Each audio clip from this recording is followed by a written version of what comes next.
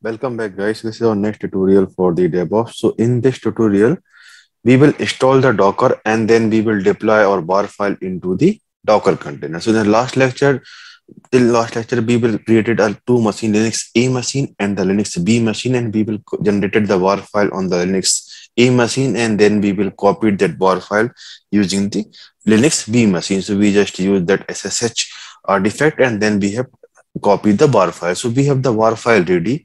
Now we have to install the Docker, and then we have to deploy create a Docker container, and then we have to deploy the particular bar file. So before starting, first we understand what is the Docker and why it's required for that. So basically, Docker is software is called used for the virtualization. So if you have knowing the concept of the Docker, it provides the virtualization, and inside the Docker we can create a multiple containers. So each container is isolated from the another one. So the each container you have some set of software and some set of dependency, and in the few days you want some application is there and that wants some other software and other dependencies, so you will create a separate container for that and you can deploy the application there. So using that, basically we can maintain the virtualization, and using the container we can deploy multiple set of the application with different combinations of the software. So that's why, to maintaining the dependencies of the software and version compatibility, we are using the Docker here. To install the Docker, it's very simple here. The command is yum install Docker. So we have to install the Docker first, and then we have to create the container. So for that, just type the command yum install Docker. So in my case, it's already available. So if you are not there in your machine, that you have to run that particular command, and then it will install successfully. And after the installation, you have to go to the inside the etc and group, and then you have to check the group for the Docker is present or not. If you have successfully installed, then it will create for that. So just open that particular file, etc/group. Cat is the command for the opening the file, and you are able to see the Docker is available. So if you have successfully installed Docker, then it will present inside that particular group. Just check inside the etc group file, and then you are able to see the Docker entry there.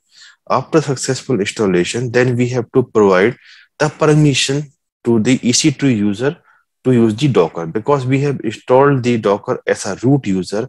And in the Linux, if we install the software as a root user, then no other user will use that particular software. So if you want to use the Docker as a EC2 user as well, then you have to provide the permission to EC2 user. Then only we can use Docker as a EC2 user instance. So for that, the command is user mode -ag Docker and then EC2 user. That command will provide permission to EC2 user to use the Docker.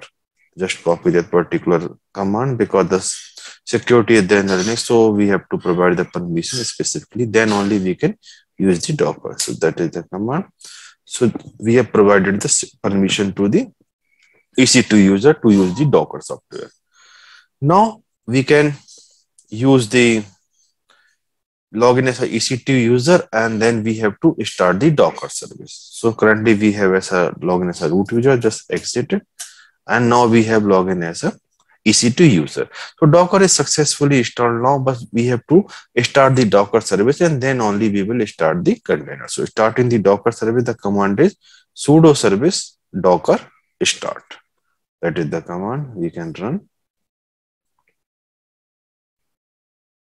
The service is started successfully, and if we type docker ps command, then you are able to see that currently no container is present.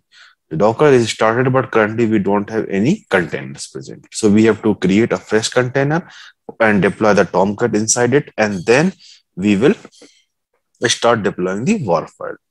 To start the Tomcat container, we have the command, that is the sudo docker run, and then we have to provide the name of the container. For then we have to dash name. Name is Tomcat in our case. And then the which port we have to run. We know the Tomcat is running on the default port 8080. And because we are running that Tomcat inside the particular container. So that 8080 port is for that particular VM.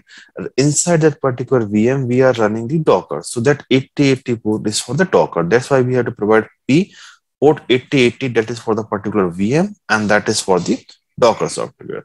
So that's why you have to provide 8080 colon 8080, and then the image name, that is the Tomcat colon latest.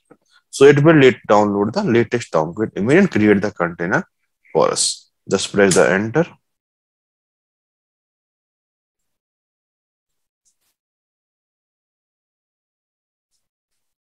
So I think it's starting the Docker server.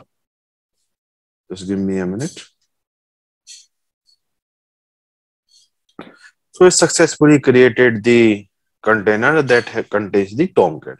Now we have to access the Tomcat, and then we have to perform some operations. So for that, we have to go inside that particular container. To go inside that particular container, this command called docker exec -it, and then we have to provide the name of the container is Tomcat, and then /bin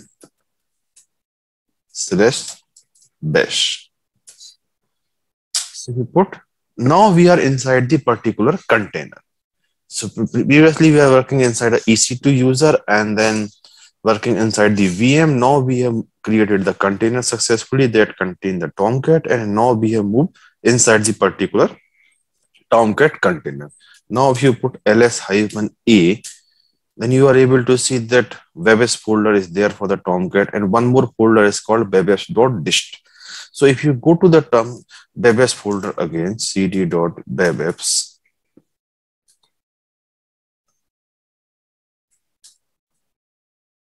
and you type ls-a, you are able to see this empty.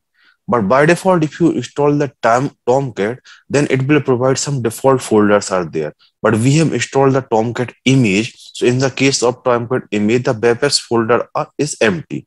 All the file that is required for the Tomcat is present inside the webs.dist file. In the case of image, so just move to the folder cd webs.dist, and if you type ls-a here, then you are able to see all the folder that is required to Tomcat to start, like root, docs, example, and all these things. That is present inside the webs.dist folder, not inside the webs folder. But we require all the things present inside the webs only. Then only our Tomcat will start working. So in the case, if you install Tomcat directly, then it will come inside the webs folder. But if you install the Tomcat image, then in that case, it will come inside the webs.dist folder. So we have to move that particular folders to webs.dist to webs. Then only our Tomcat will get started. For that, we already know for the moving the copying the folder, we have command called cp. So cp -r is for the copying the recursively, and then we have to move all the files. So if you want to move all the files, then we can say /*, and where we want to move that particular file to the webs folder. So we can say web apps, right? Just press enter. Sorry, we have to provide the complete path for the webs folder, not that. So just we have to type user and then local and then Tomcat, and then inside the Tomcat we have folder called webs. So the path is user local Tomcat and then webs. Just press enter. It's moved successfully. Now if you press cd ... and move to the folder cd web apps and then ls-a. Now you are able to see all the folders that is required to start the Tomcat is present. And if you want to access the Tomcat is working or not, just open the browser, copy your machine IP address and just type IP:8080. So Tomcat is successfully started, and you are able to see that Tomcat default home page is there. So whatever we have did Well, now we have installed the Docker, provide the permission as a EC2 user, then start the Docker service. Then we have created a container for the Tomcat, and then we will move the file from the webapp.dist folder to webapps, because in the image by default this comes inside the webapps.dist folder, but we require all the file inside the webapps folder only. Then only our Tomcat will start. So we have moved. The next action is we have to deploy that particular war file inside that particular webapps folder. Then only that deployment will become completed. So for that, we know that we have the war file ready, but inside the EC2 user. So for that, just exit it. And inside the EC2 user, if you type ls-a, we have that particular webapp.war file. Now we have to move this particular webapp.war file to inside the Docker container. For the normal copy, we have the command called cp. But if you want to copy inside the Docker container, then we have to provide the command called docker cp. Docker cp, and then which file we have to move? Then we have to move the file called webapp.war file. And where we have to move that particular war file, that we have to also provide. So then we have to provide that particular path for that file. So that file is we have to move to the container called name is Tomcat, the container name, and then colon, and then exit path. The exit path is user, local, then Tomcat, and then web apps / webapp.war. Just cross check that particular file. The docker cp webapp.war file and the name of the container, and then user, local, Tomcat, webapps folder. Inside the webapps folder, we want to deploy that particular webapp.war file. So the command is corrected. Just press enter. It's done. And if you move again to that particular container, docker exet -it, and then the name of the container is Tomcat.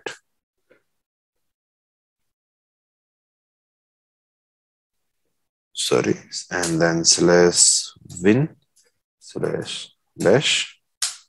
That's it. And if you type ls-a and move to the webapps folder, cd webapps, and then ls-a, you are able to see that particular webapp.war file is present. And if you want to exit the same using the URL, just the Tomcat is there, just open the /webapp. So the web file is deployed, and we already see the message. This is a project created for the DevOps practice. So in this lecture, we have installed the Docker successfully, and then we have provided the permission, and then we have created the Docker container and installed the Tomcat in it, and then we have made the Tomcat ready to move that particular file into the webapps folder, and then we will copy that particular webapp.file inside the Tomcat webapps folder, and then our deployment is complete. In the next lecture, we will create a Docker file and do all these processes automatically. In this lecture, we have all the things manually. In the next lecture, we will create a Docker file and then do the deployment automatically using the Docker file. So that's all for this lecture. If you have any questions or query, you can reach out to me on the LinkedIn. And the next lecture, we will continue with the Docker file for the automatic deployment. So thank you. Thanks for your time. Thanks, sir.